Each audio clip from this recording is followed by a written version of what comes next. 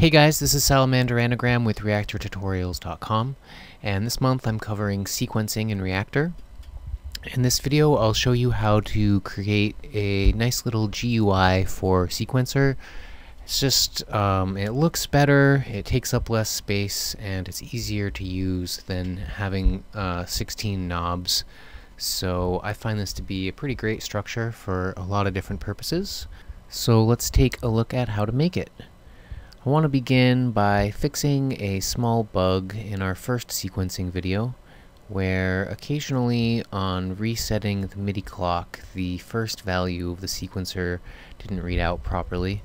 This is easy enough to fix. I'm just going to use a start-stop module with a value module. So what's going to happen here is whenever the MIDI clock gets reset, it'll output a 1 from the start-stop module, which will trigger the value module, which will trigger the sequencer at a position of 0, and we'll read out the first part of the sequence that way.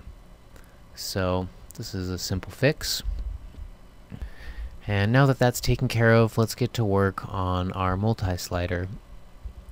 Multislider is created using a mouse area writing information into a multi-display module.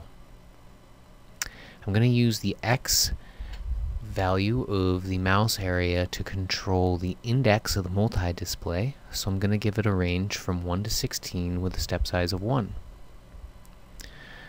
Next we can load up a multi-display. And the problem we're going to have with these two modules working together is that neither one can save data in snapshots. So we're not going to be able to save the data that we're drawing onto the multi-display. In order to fix this, I'm going to insert a snap value array between the two modules. It's going to take its X value as its index and the Y value for the right. So now we'll be able to store and recall all of the mouse area data with snapshot. So the index of the snap value array is going to control the index of our multi-display, and it will also control the X values of where we're drawing on the multi-display. So I'm going to use an order module, make sure that we set the index before we set the X values. We're going to set the object type to -1, and this is going to draw bars on the screen. So there's basically a filled rectangle. You can look at all the types just by hovering over the object input of the multi-display. And we're using the index to control the X values of the bars that we're drawing as well. So we want to set the X range in the multi-display to accommodate these values. So I'm going to change the range from 0 to 16. So x1 will equal the index minus 1, and x2 will simply be equal to the index. And once we have the x values set up, the y values are very easy to deal with. We can leave y1 equal to 0, and then we'll set y2 with the output from the snap value array. Finally, I'm just going to give the R input a value of 1 so we can draw all the bars as red. And we're pretty much done at this point in time with the multislider, but we need to be careful. There's a few things that we need to make sure to do in properties. So first of all, we want to make the multi-display have 16 objects.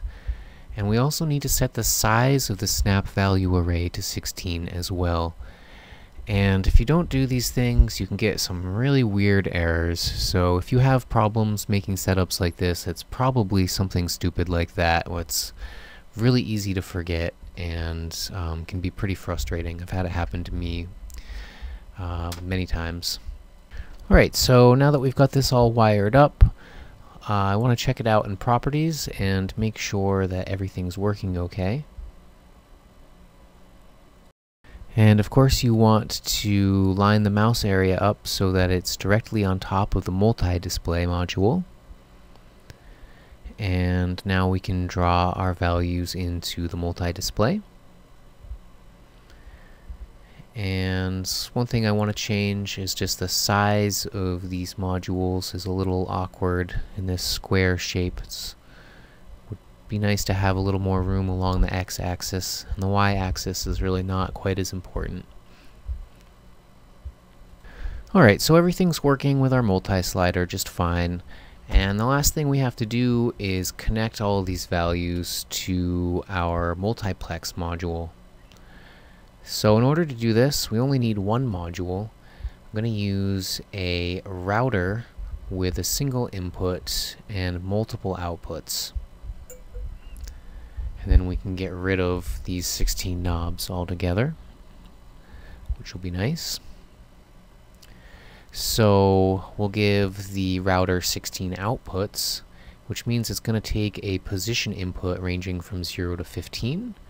Which is also the range of our X1 input to the multi-display. So we can wire that up and then simply wire the output of the snap value array into the input of the router.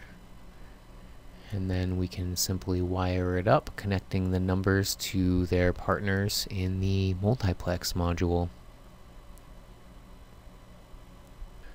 So this is just a great little structure that's really simple to put together, and it can be expanded upon in a lot of ways.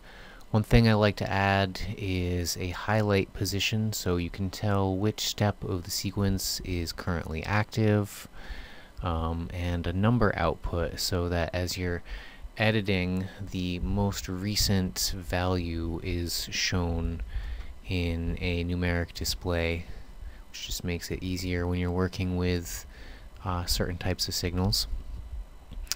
Alright, so I just want to test that everything works, which it seems to do. Alright, once again, this is Salamander Anagram with reaktortutorials.com, and thanks for watching.